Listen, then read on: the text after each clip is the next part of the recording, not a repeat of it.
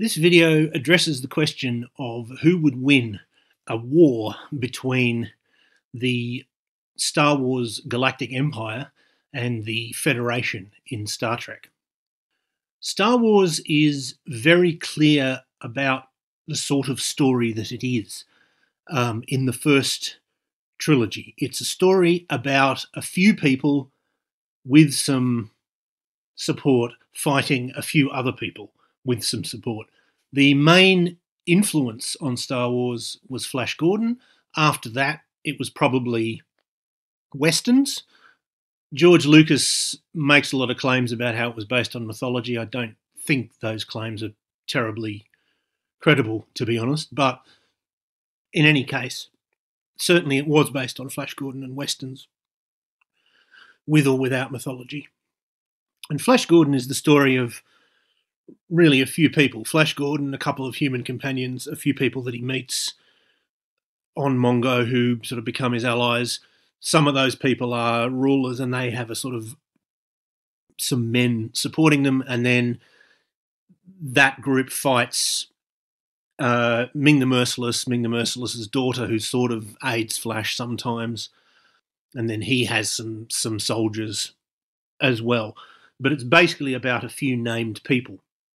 Now imagine a story about World War II, and the story about World War II is that Churchill and Stalin get together to sneak into Germany and sneak into a German base because they need to rescue Stalin.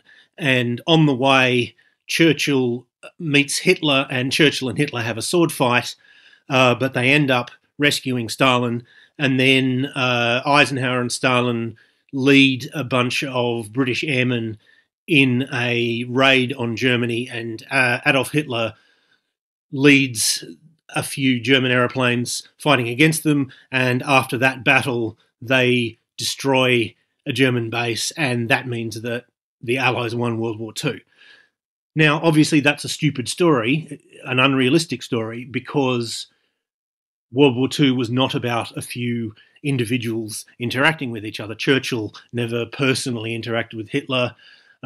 Churchill, Stalin, and Eisenhower did meet personally once, but fundamentally they didn't do that. They commanded entities which sort of interacted with each other at a lower level.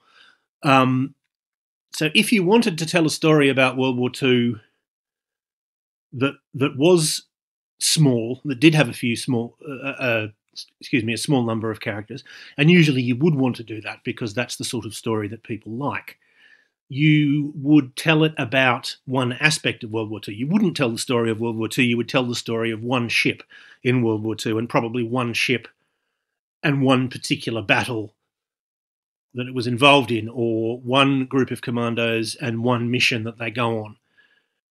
And that's one way to get the sort of story that people like, which is that you have a big setting, you tell the story of a small part of that setting and a small number of people in that setting. That's what Star Trek has done. Captain Kirk and the other captains they're not the captain of the ship in the Federation. They are one captain of one ship in the Federation. There are hundreds or thousands or hundreds of thousands or whatever it's meant to be other ships who are off doing other missions. This planet that the Federation is visiting, that the Enterprise is visiting this week, is not the planet in the setting, or it's not one of two or three planets in the setting. It's one of hundreds of thousands of planets or millions of planets or whatever it may be in the setting. But this episode, we're just telling this small story. A few people who are the most important people on the Enterprise will interact with a few people who are the most important people on the planet, and that's the story for this week. And then next week they're going to go off to another planet, and by implication there are many, many, many other ships doing other things, or perhaps even similar things. Captain Kirk went to Starfleet Academy. Presumably there was lots of other people in the class that he was in. Presumably they all went on to be captains as well. Presumably there was another class next year. Presumably there was a class the year before. Presumably all of these people are captains of spaceships, and they're all off doing other missions. The Galactic Federation is like a modern state. it has a large navy. I don't know if they ever say exactly how large, but it's certainly meant to be. You're certainly meant to think of it as being like the US Navy or the British Navy during the height of the British Empire or something like that, or perhaps even exponentially bigger than that. But it seems to be organised in that very specific way. Whereas Star Wars is more like a Western. It's more like one sheriff and perhaps a few people who help him versus one gang of, bad men, or it's one group of US cavalry in one fort fighting one band of Native Americans in an older type of Western. Except that in a Western, it's understood that this is one town on a big frontier.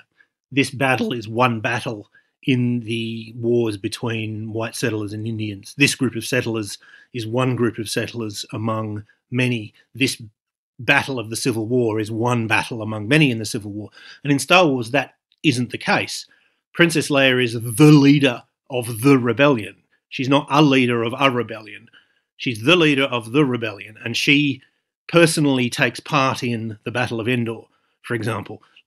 And after the Battle of Endor, that's it for the Empire. The Empire is destroyed. The Empire is basically a single fleet and the partially rebuilt Death Star and, a few stormtroopers.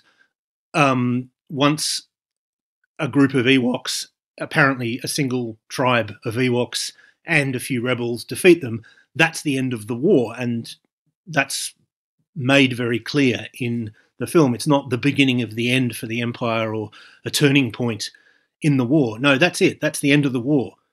The rebels have won. So it's more like perhaps the Trojan War, where Achilles and Hector are important figures in the sort of governments of their respective sides, but they're also important figures in the battle. They can personally fight and kill each other. And those personal interactions have a big effect on who wins the war. So to return to the original question, who would win? Well, it would be a modern state, the Federation, versus a single Western town or a single city-state or Flash Gordon and his friends or some other small-scale enterprise. And the Federation, therefore, would win by overwhelming numbers. The caveat is that Star Wars very quickly became a bit embarrassed by its small scale, and so they wanted to say, no, the Galactic Empire is a modern state. There are millions of planets and thousands, and each destroyer is miles long, and this is really taking place on a big scale. But what they were claiming in supplementary material was obviously not what was happening on the screen.